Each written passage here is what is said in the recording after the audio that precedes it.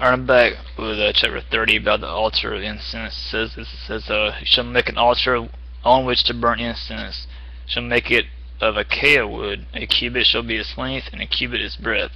It shall be square, and 2 cubits shall be its height. Its horn shall be of one piece with it. You shall overlay it with pure gold, its top and around its sides and its horns. You shall make a molding of gold around it. You shall make 2 golden rings for it. Under its molding, on 2 opposite sides of it, shall make them, and they shall be holders for poles with which to carry it. Shall make the poles of acacia wood and overlay them with gold. Shall put it in front of the veil that is above the ark of the testimony, in front of the mercy seat that is above the testimony, where I will meet with you. And Aaron shall burn fragrant incense on it. Every morning when he dresses the lamps, he shall burn it.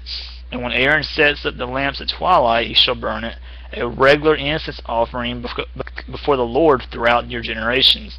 You shall not offer unauthorized incense on it, or a burnt offering, or a grain offering, and you shall not pour a drink offering on it. Aaron shall make atonement on its horns once a year. With the blood of the sin of the offering of atonement, you shall make an atonement for it once in a year throughout your generations. It is the most holy to the Lord. The census tax. The Lord said to Moses, when you take the census of the people of Israel, then each shall give a ransom for his life to the Lord.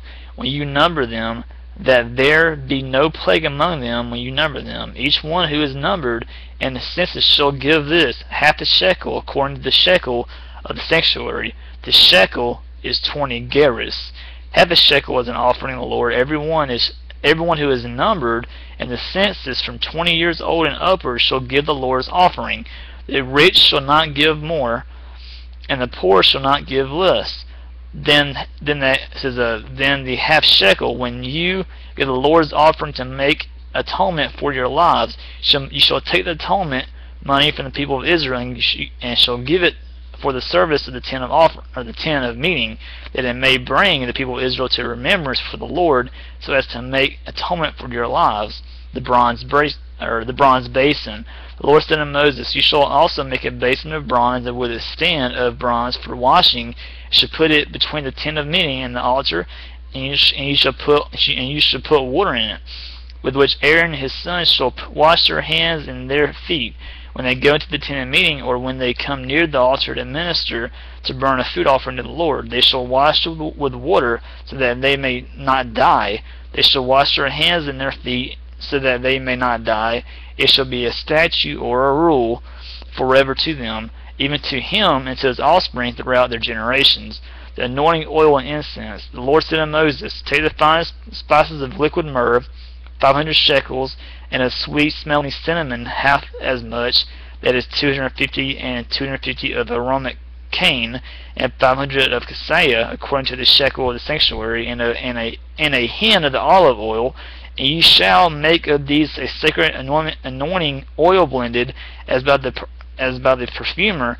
It shall be a holy anointing of oil. With it you shall anoint the tent of meeting, and the ark of the testimony, and the table and all its utensils, and the lampstand and its utensils, and the altar of incense, and the altar of burnt offering with all its utensils, and the basin and its stand. You shall consecrate them, that they may be most holy. Whatever touches them will become holy. You shall anoint Aaron his sons and consecrate them, that they may serve me as priests. You shall say to the people of Israel, this shall be my holy anointing oil throughout your generations. It shall not be poured on the body of the ordinary person. It shall make no other like it in compassion or composition. It is holy, and it shall be holy to you. Whoever compounds any like it, or whoever puts any of it on an outsider, shall be cut off from this people. The Lord said to Moses, take sweet spices, state, and onycha, and galbanum, sweet spices with pure frankincense. Of each shall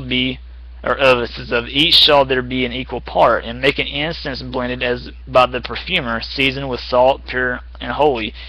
And it says that you shall beat some of it very small, and put part of it before the testimony in the tent of meeting, where I shall meet with you. It shall be most holy for you, and the incense that you shall make according to its composition, and you shall not make for yourselves. It shall be for you holy to the Lord. whoever makes any like it, whoever makes any like it to use as perfume shall be cut off from his people.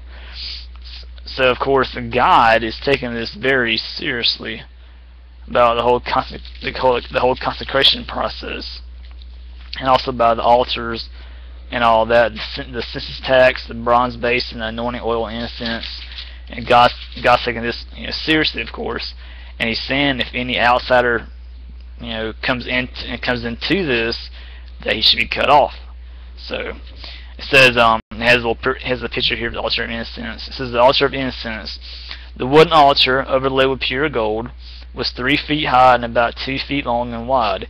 It stood in the holy place before the veil which separated the holy place from the most holy place. It was transported by means of wooden poles which were overlaid with gold and inserted through rings attached to the sides of the altars. And this is what the altar of incense looked like. If you can see this right there, that's what it looked like. Yeah, not very tall at all, but that's the altar of incense. So next will be the chapter 21. Talks about Ohalub and Bezalel. I'll get to that shortly. Be right back.